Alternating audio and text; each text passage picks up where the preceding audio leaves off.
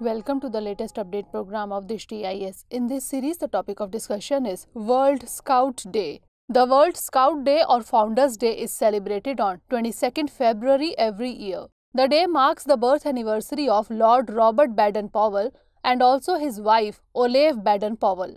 Note that Lord Robert Baden-Powell founded the Boy Scouts movement. World Scout Day is celebrated by national scout organizations throughout the world.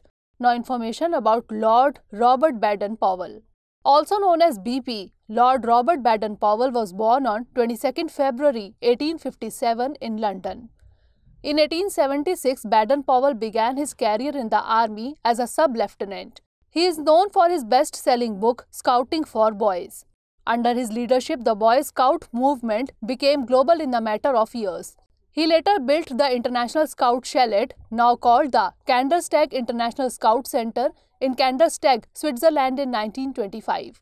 He was awarded the knighthood by King George V and became the first Baron of Gilwell.